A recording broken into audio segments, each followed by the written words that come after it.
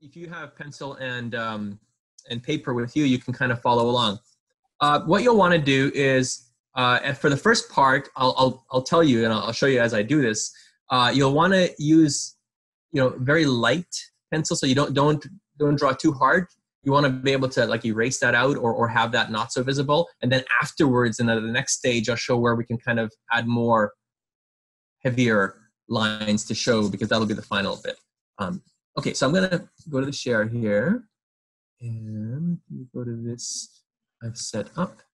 And okay, so can you guys see now the white background? Yes. Okay, excellent. So this is kind of my digital canvas. This is like how I work in Photoshop, and you can, whoops, upside down. Turn my tablet upside down, that kind of matters. Okay, so you can see the cursor as well, probably. I'm gonna select, on the left side, I've got a bunch of tools. I'm gonna select the paintbrush, and let me just move this over a little bit. Okay, and I'm just gonna make a new layer here. This is different from working with paper a little bit. And then make sure it's working. Okay, so it's working. Good. And turn that. Okay. You just go back. Make sure this is working. Okay, good. Now we've got a nice line. Okay, so we are going to draw a tyrannosaur from the side in this case. This is useful. It looks a little simple at first, but it's useful because this is a lot of kind of how we do it as artists when we're doing it professionally as well, to some extent. So the first thing you want to do, and I'm going to actually show this to you at sort of, I'm going to reduce the intensity of my line so it looks like this kind of gray. Now, what I want you to do is for this gray stuff, whenever I draw in gray, can you still see that? Yeah, okay. When I draw in gray, that means make it relatively light lines. Don't draw too heavy. And then when I draw in black, like this, you can tell the difference between those two lines there. It's visible on your end too? Yep. Okay. Good. When there's black like that, that means put more weight into it, make the line heavier or darker. Okay? So here we go. We'll start with the gray line, and I'm just gonna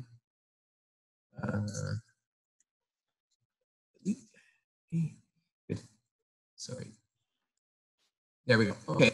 So starting now, okay, sort of to the middle of your page, but a little bit more to the right than middle. Draw a circle, pretty much the middle, a circle about this big.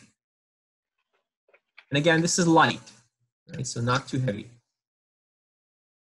And then draw another circle, a little smaller to its right, pretty much right next to it. A little smaller, but not too much smaller. Okay? Like that. Kind of like a snowman part, I guess. Snowman belly and chest. Okay. Now, this snowman, we're going to have a kind of a head too, but its head is kind of tilted off to the side. So it's a smaller circle still, but it's up here. So yeah, we got this snowman with its twisted head like that. Now we're going to add another circle of this snowman. This is a mutant snowman. And this circle is going to be off to the side of this other circle and slightly bigger and more egg-shaped. Okay, so I'm just going to move my page over a little. I can see. A little bit more egg-shaped, and the egg hangs off here and kind of droops a little bit like that. Okay? Like that. So we've got a four snowball made snowman with an egg in the end. Now in the big circle, we're going to make another egg. This one is kind of the full length of the circle. I guess it's kind of like an eye almost. You could imagine. Sort of a little bit slanted egg kind of thing. There's another egg. This is like, dinosaurs laid lots of eggs. So think of these as dinosaur eggs. Those round ones, those really round ones are like duckbill eggs. Duckbills and some sauropods laid these very round eggs a lot of the time. And so when scientists find these, that's often a key that maybe we're talking about those kinds of dinosaurs. These long eggs, these long, narrow ones, were something that you often find with some of the small predators, like the velociraptor relatives, for example. Okay, so we're going to add another sort of velociraptor-like egg here. This is going to be slanted in the other direction, and it's coming off that other egg, and it's kind of long and skinny a little bit more. Okay? So there's kind of a velociraptor-like egg. And then one more smaller velociraptor-like egg hanging off that one, again, in the opposite direction, like that. Okay. Now, we're going to add a little circle. See the second circle we made, that second largest one? Down at about the 5 o'clock position on the inside, just a little small circle like this.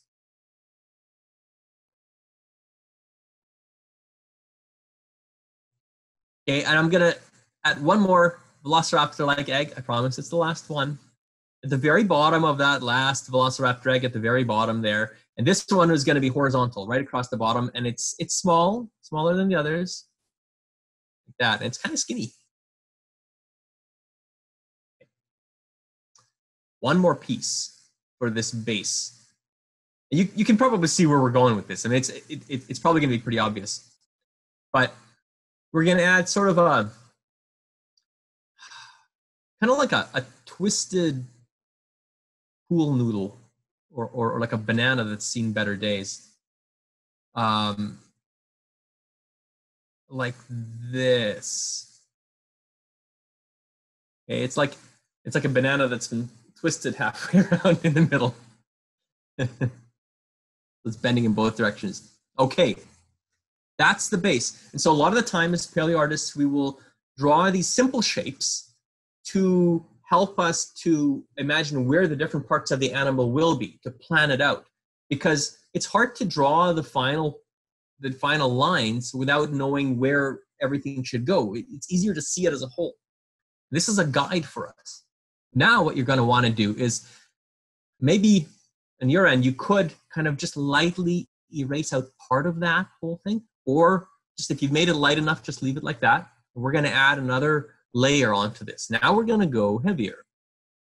So you're going to take your pencil and add more weight with this next part.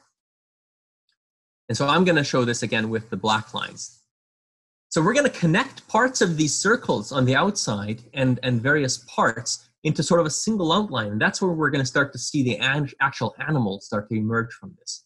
So go back to the very top of that big first circle you made. And we're going to move in the direction of that next circle. And we're going to use these parts where the circles kind of bulge out the most to be the parts where we're going to connect them with these bridges of lines. I'm going to start here, and I'm going to go toward that other one and stop there for now. But now I'm going to continue further up toward that second circle, kind of that twisted snowman's head. That. And then continue this line up to the top of that last sort of egg. Stop there. This is kind of the back of the neck, the nape of the neck of the Tyrannosaurus. Tyrannosaurus had this enormous muscles in its upper part of its neck here. It had this enormous head. And so these muscles had to be very large to be able to hold up that neck and to be able to move it around. But this egg here is going to represent kind of the head of the animal. I'm going to move my page over a little bit. And over here is the snout. We're going to extend this line a little beyond the end of our egg in this sort of a little bit of a boxy shaped end like that. And then right at the top here, near the very tip of the top end of the egg, there's kind of a little bit of a bump. Whoops, that's a little bit bigger than I expected. Let's undo that. Eraser. A bit of a bump. They had these kind of ornaments on their head above their eyes. There was one pair of sort of like almost like little shelves that are right in front of the eyes, not very big. And then above the eyes, there were these great big kind of bony bosses, they're called, like a big bulge of bone. And so that is going to, so this is the little shelf. And then behind its eye, there's this big boss of bone, it's called, kind of like, almost like an egg in shape, actually. We're going back to eggs again. So this kind of thing sits on top of its head like that. Now we're going to connect that front little knob with the front of the snout, basically kind of like this. And Tyrannosaurs had these bumpy skulls on the front. There were like lots of little bumps on their nose. So you can actually add a little bit of bumpiness to the top of that snout. Not too much, a little bit. They had a lot of like hard, almost like fingernail type of stuff on their head. And it kind of made their heads, oops, I made too much there. It made their head kind of this bumpy kind of thing. Okay. Okay, so the other thing is now underneath the head, yeah, down here, under this boss of bone at the very bottom of the jaw, we're going to go to the bottom of the jaw, they had these enormous muscles at the base of the jaw. And those were the muscles that helped it to crush with its mouth and crush through bone. And they wrapped around from the inside of the skull and wrapped around the jaw and attached to the outside at the base of the jaws. And they made this kind of bump of muscle back here. There's a bump of muscle. And then the bones also kind of were bulging. And so it has this bit of a bulge at the back of its jaw. It has kind of a small and narrow snout and then a big bulge at the back. So they had this weird head like that. We're going to add the eye. The eye is going to be just below this little knob at the front and the top and just in front of this big bony boss and not too far down. So right around here. And it's small. It's not very large. Most of it is head. Small amount of it was eye. Small hole for the eye. And these guys were huge animals. The bigger the animal, usually the smaller the eye. And this was a big animal. Bigger than elephant. The mouth will start at the tip of the snout, but slightly down from the tip. So like right around there. And then it connects up to like under the eye, about halfway down. You can put a little dot there. And then the mouth would have gone a little further back. It would end around here maybe. And then notice the way it will curve. So it kind of comes like this, connects those 2 points, and then goes a little bit up and then down and curves into the front. So it has this little bit of a curved jawline, and it had enormous teeth. Now, paleontologists are still kind of discussing whether or not it had any kind of soft, fleshy tissue over its teeth, cover the teeth, or the teeth were fully exposed. Because tyrannosaurs had teeth, upper teeth, that hung over top of the lower teeth and on the outside. So if this is the upper jaw, the edge of the upper jaw, and the teeth stuck out like this, and the lower jaw came up like this, the lower jaw, when you were looking at it from the outside, would kind of a little bit slide inside of the upper jaw when it was closed, or at least the lower teeth would sit inside of the jaw and the upper teeth would hang outside of the lower teeth. They would kind of not interlock, but in a sense they would interlock where the top would kind of umbrella over the bottom ones. And this way they could crush and break bones between these two. If you looked at its snout and cross section, this is what would happen. The upper teeth would go around the outer teeth, and it could kind of, any bone that got in between would be kind of snapped like that. So we're going to put a few tips of teeth here anyway, visible from the outside, because these things had long, the size of a banana, each of these teeth, basically, a big banana. This thing had huge teeth, and about the same shape too.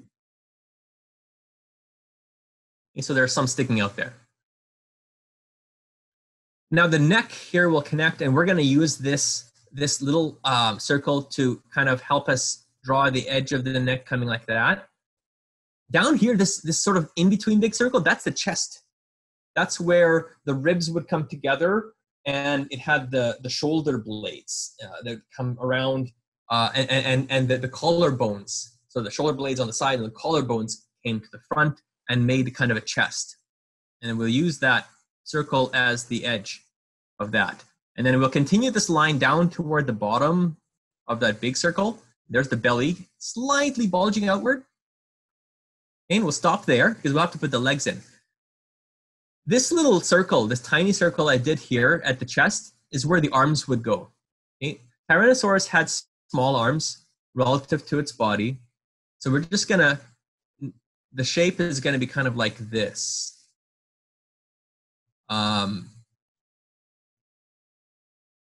Like an L kind of. Sorry, I kind of should have told you that this part here, whoops, I just did a big erase. Let me just adjust my eraser size because that's way too big. I can do that. I can change the size and shape of these things digitally. So what I'm going to do is, you can do this if you're using pencil. If not, it's okay because it's not a big deal. You erase out a little bit of that line of the belly, make room. Notice what I did with the hand here. It's like I didn't have any fingers. That's because I'm going to add one little finger on top and then one other finger a little bigger. Tyrannosaurs were weird. The way it works, if you wanted to pretend you're a tyrannosaur, is you have to have your hands held with your palms toward each other, like you're clapping. This is how they held their hands. And imagine that you have only a thumb and your index finger. All the rest of your fingers are gone.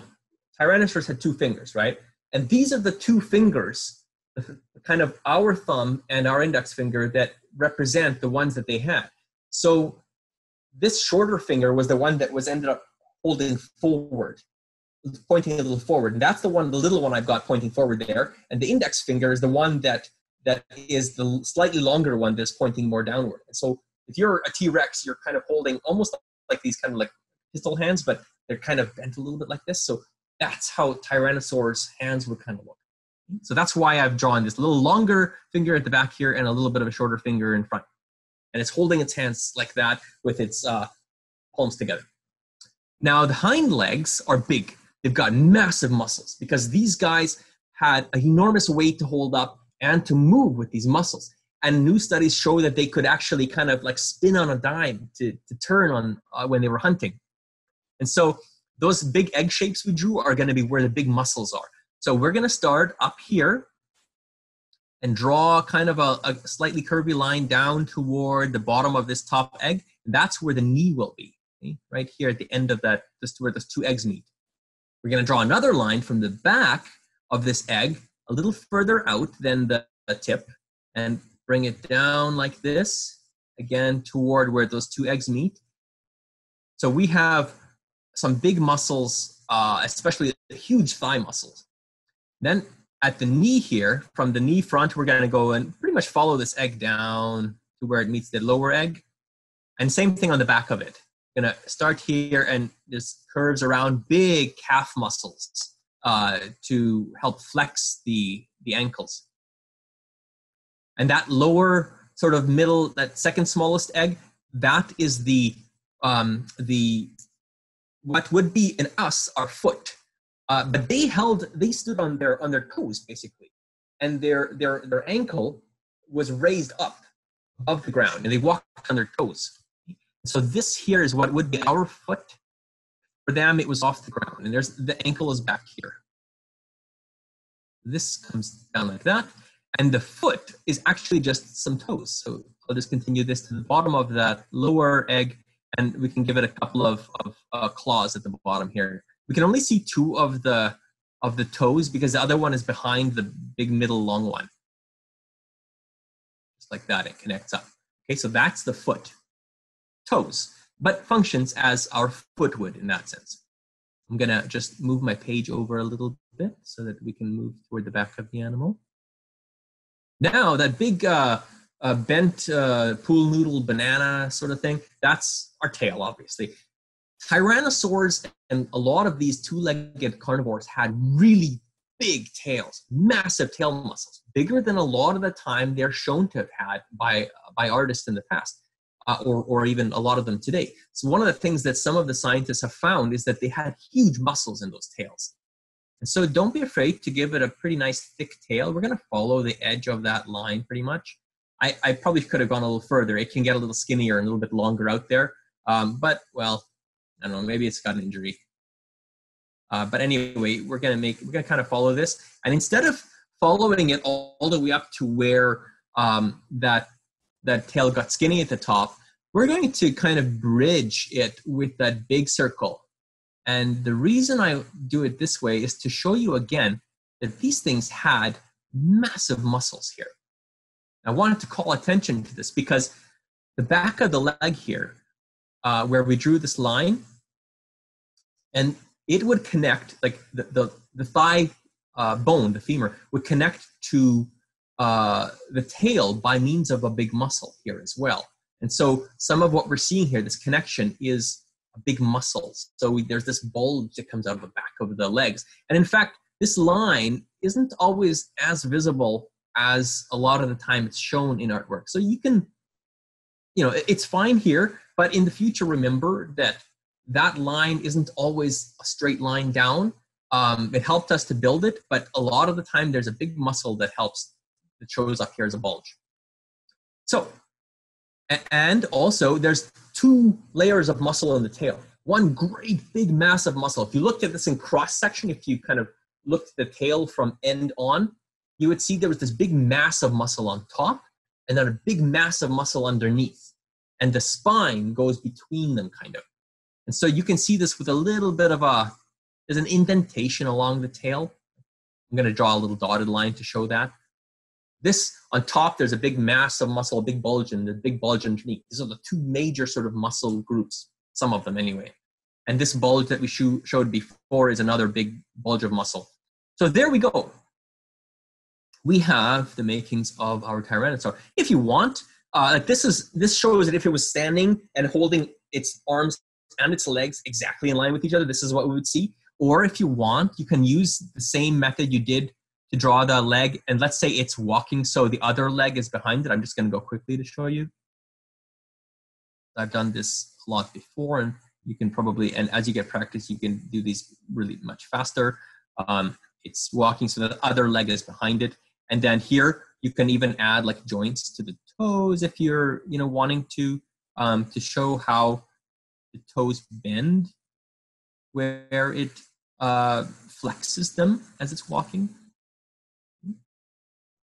You can add even a few wrinkles here and there. You can add some wrinkles to underneath, like where its jaw meets the neck, because that would have a lot of skin that would want to be able to expand a lot, because these things would swallow huge chunks of meat and bone, right? And so you need the throat to be able to expand out to allow that part of the meal to go down its throat. And so there's a lot of probably loose skin here. You see that a lot in modern reptiles too. The one thing I didn't draw is the back end of the head. We can sort of draw a little light line from behind that big boss of bone behind its eye to connect it with the bottom of the jaw. And one of the things, how dinosaurs' ears were? Is they didn't have any external ears like mammals, like we do, right? They didn't have any of these. They had a hole.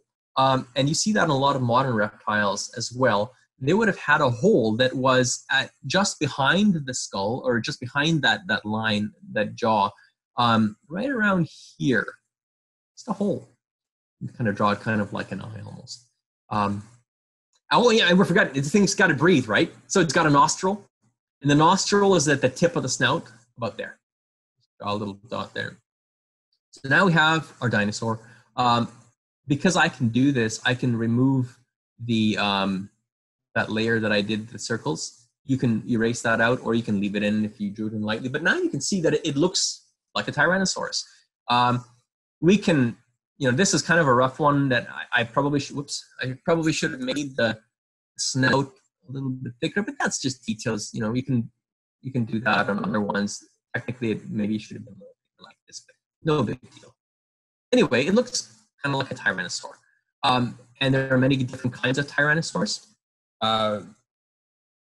They look a little different from each other, but this is kind of like your generic, typical Tyrannosaurus. But anyway, that's one way to draw a Tyrannosaurus. Many different ways to do it. One of the things that you got to remember if you're an artist that really helps artists of all kinds, and we use this all the time when we're doing work professionally, when you're trying to copy something from nature, a lot of the time we try to look at the whole thing.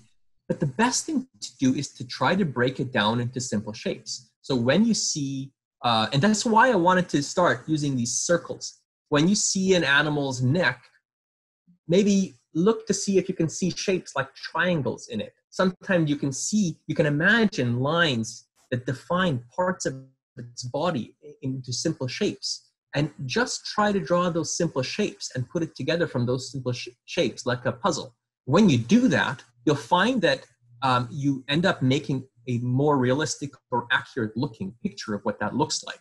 Artists use this professionally all the time, and this is how a lot of artists do such a good job of making things look correct, because they break it down into smaller shapes and put those together. Like even just mentally, even if you're not like drawing in the shapes, you can eventually get good enough to do it just in your mind to see the shape and then draw the lines by kind of imagining it on the page.